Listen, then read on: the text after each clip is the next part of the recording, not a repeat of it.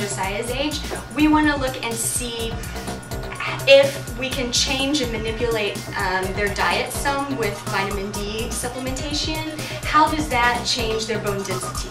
So we want to know if we help them get more vitamin D in their diet, can we make their bones stronger? And so this would be a test to help us to know how to do that. Here. Well, this is Priscilla, and she's 7, and this is Josiah, he's 5.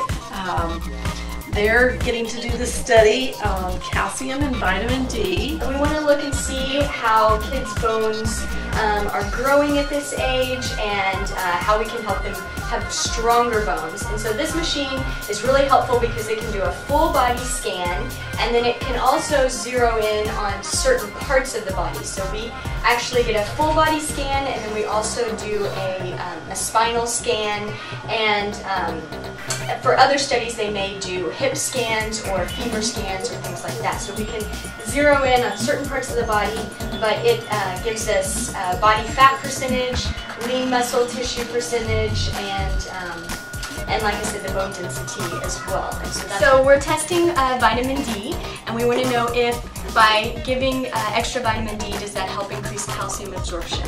So we'll be able to look at the kids who are randomized to the vitamin D versus the kids who got the placebo to see if the kids who got the vitamin D, did their calcium absorption really improve.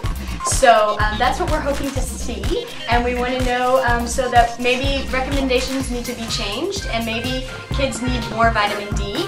Maybe kids are getting the perfect amount of vitamin D, but we are doing this study to help find that out. So they'll be taking their vitamins for 8 weeks, and then at the end of that 8-week period, then they come back and they have another overnight visit here at Texas Children's Hospital again, and we'll do everything like we did today.